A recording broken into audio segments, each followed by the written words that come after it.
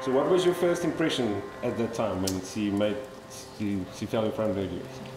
Very little to think other than wow. She was wearing this lovely flowing white number with lovely flowing blonde hair as well.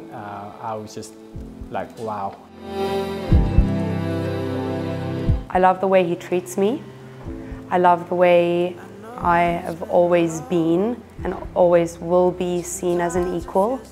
I love the way she is incredibly grumpy when she wakes up in the morning.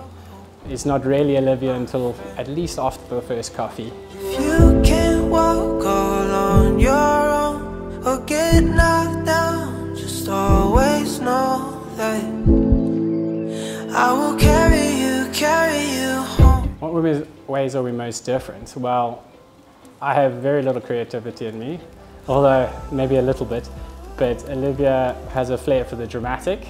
I cause chaos. There's just chaos in my wake of my art and my paint and food and things just flying around me all the time.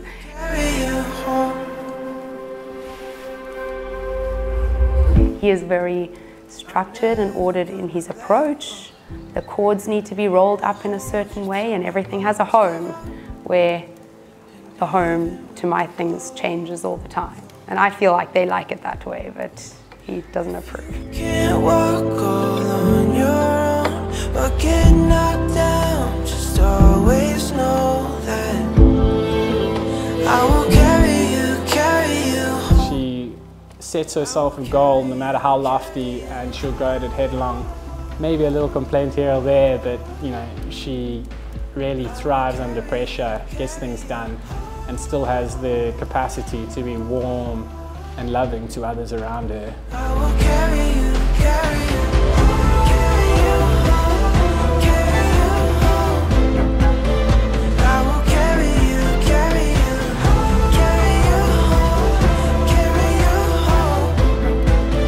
I will carry you. There was another time where he sat on the bed and attempted knitting with me.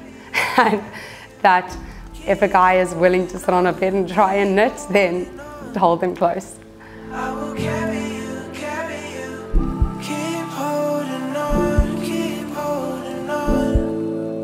I will carry you, keep holding on, keep holding on. I will carry you home, carry you home. Chris, Olivia, I love you. I love you.